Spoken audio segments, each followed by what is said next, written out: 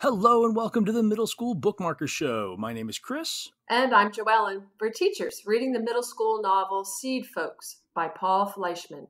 Today we're finishing the book with chapter 13, and then we're going to discuss some big questions about the whole book. If you have not finished the book, you should go back and do that now, and then come listen to our conversation about it. And by the way, we're going to get this whole show wrapped up in just 11 minutes, because 11 minutes is all you need to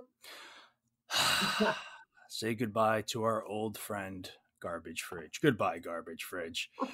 The first chapter we start off with, or the only chapter we're reading today, is Florence. And Florence describes her great-grandparents at the beginning of her chapter. They were freed slaves who moved to Colorado to start a new life. We find out that the origin of the whole name of the book actually relates to Florence and her grandparents. She called them, and other people called them, Seedfolks because they started the family tree when they started a new life.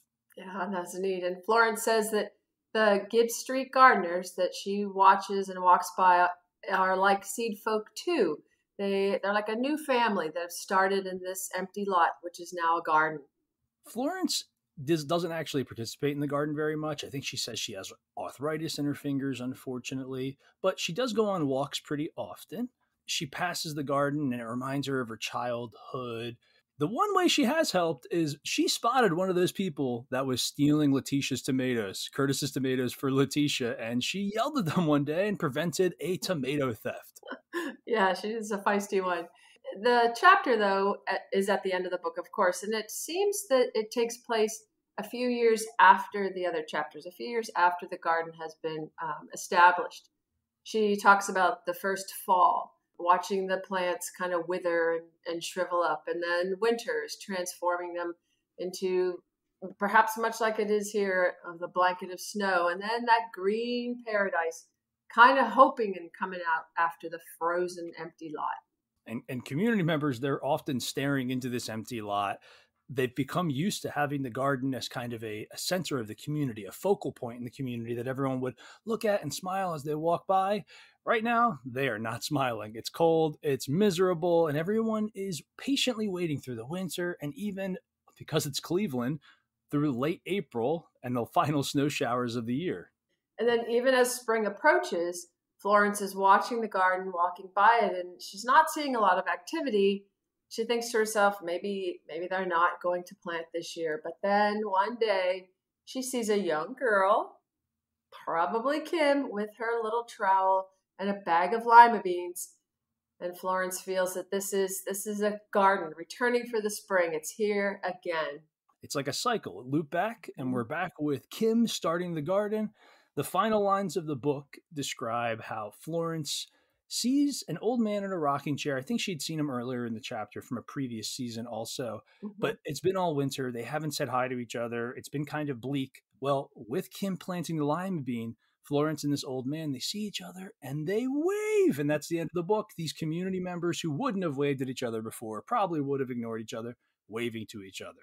Yeah. Fantastic ending to the book. Absolutely. All right, Joellen, we finished up the book, and now we're going to talk about some big questions that are going to help us unravel some of the more complicated ideas related to the book and figure out some of the things the author was getting at. Yeah. So I'm going to take the first one. Okay. Why did the author write this? So when I thought about this question, I thought about those final lines from the book, the ones with Florence waving up at the old man in the window. Like I said earlier, I don't think that kind of thing would have happened. I don't think that she would have taken the moment to wave at the old man had the garden not been created. So the author, I think, wrote this to show the readers the tremendous impact the small act can have. Kim planted that lima bean to honor her father, and now the story is taking place years later, and around that lima bean, around the garbage fridge, a huge community garden formed. Kim starts the garden, other people support her, it snowballs, it gets momentum, and now the whole community is better off in 100 different ways. A specific character that I know benefited from this and that really, really hits me in the heart was Se Young. Se Young had PTSD because of the attack she had suffered and all the other terrible things that happened. Well, Se Young, because this garden was there, because of this small act by Kim that got everything going, her whole life is going to be better from now on. And another small example is Letitia and Curtis. Without the garden, who knows if they would have gotten together as a couple? So the next big question that we should probably discuss are what lesson or lessons, there are many, did the author want his reader to learn? And Chris, I really took away the message in this book about working together, looking out for the other guy, looking, even if it falls in the garden and you don't even expect it to be there, there's so many people with so many needs, whether they're big or small. And all we have to do is sort of take a little time and look for those people that we can help. Royce with his pitchfork protector, and Curtis, as you mentioned before, and Sam. Remember Sam, who was the fisherman with a net trying to build relationships. He had those kids out there working to get water in the water contest, if you remember that from that chapter. Just relationships, no matter how big or small, like you said, hundreds of different ways that people's lives can be changed for them if, in fact, we just look for them. Seek out help, work together. You'll usually end up producing better and more results than if you went alone. Absolutely. So I have a lesson that I pulled from this also. It relates to how many different characters we saw and how they all had similar issues. And the issues were often related to being poor and poverty. So I pulled out of this that poverty is challenging, that it's really tough. Think about all the things that these characters had to face, whether they were 12 years old or 80 years old. They have rats running around the neighborhood. There's drug dealers. The government that's supposed to be doing something about it doesn't always do something about it. It is really hard. Despite the different narrators, despite all their different backgrounds, despite where they were born, languages, and all that, they all had poverty in common. And my takeaway is that, man, it's really hard, regardless of who you are and where you're from. It is really hard. So that was my big takeaway, that it's just always remember how difficult it is for people that don't have as much as we do. Absolutely. It's a great lesson. Our next question is, what did this story remind you of? And I have two.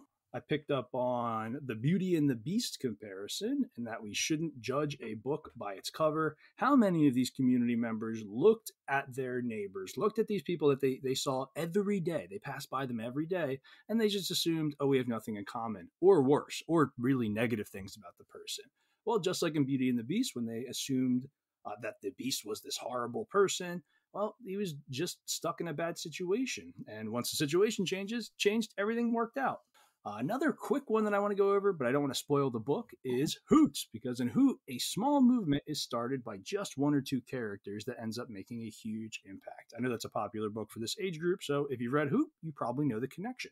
I have a connection that's just a really hopeful feeling. I think going through seasons makes you realize that you're not always just going to be stuck in the gloom of winter. And, take it back to what you said about poverty and the challenges of life. Yes, they are hard and they are there, but a garden gives us that hope that one day when the winter has passed and the little seed gets enough sun and enough light, it's going to emerge through the ground and grow into something. And I've felt that connection of doing our community garden at school, because just a little tiny seed can grow and I can fill up a bag of spinach and take it to those who need it. It's not a big deal, but it really gives me that feeling of hope springs eternal, that cycle of the year again. Nothing is hopeless if we just hold on to that and then do what we can to keep it going and keep it growing.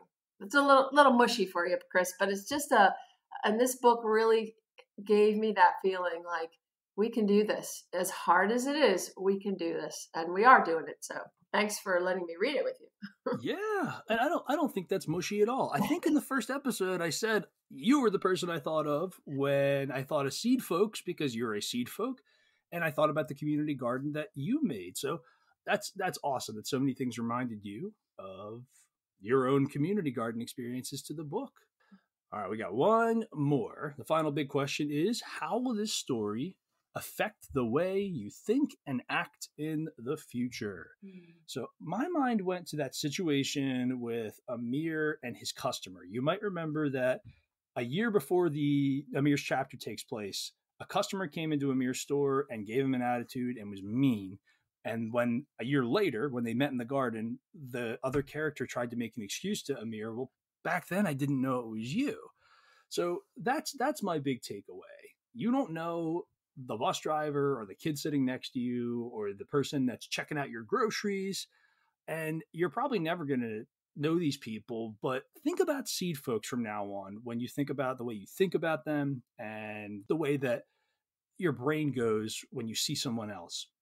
You're never going to get to know these people, but if you did, it might be like the book, where you find that you have a lot more in common than you thought. All the people running around you that you might think, oh, I don't know that guy, I want to stay away from him, or oh, they don't know anything about me. Just like the characters in the book, they thought that there was nothing in common. Well, you might have something in common. One of the biggest things that everybody had in common was from this book was that people are just trying to live good lives and be good people. I think that sometimes when you have bad days or you're unfamiliar with the situation or you're unfamiliar with people, it's very easy to see the people around you as bad or different or mean and immediately assume that you're right and that's how it is. Just like Amir and the old lady. Back then, she didn't know it was him, but it was him. If she knew him, she would know what kind of person he was and wouldn't have treated him that way. So to sum it up, the bare minimum version of this is just at least simply don't be mean to people or dismiss them because they're different from you. You don't know what struggles they're facing or their priorities or their goals. And you might find that a lot of the struggles and goals that they have are similar to yours. Joellen, that is going to wrap up Seedfolks. Thank you so much for doing it with me. Chris, it has been my pleasure. Thank you so much for including me in this fantastic thing. Absolutely. I'm so glad that I picked you. You did a wonderful job. And listeners, thank you so much for joining us as well. We hope you enjoyed reading the book with us. Go ahead and check out some of the other stuff I have on the channel if you want to do another read along with us. And again, I hope you pulled something from Seedfolks. And I hope that some of the lessons we talked about in this episode, you apply to your real life, because that's one of the main reasons we read books, to learn lessons that we can apply to our real lives. Thank you very much. We will see you later. Bye.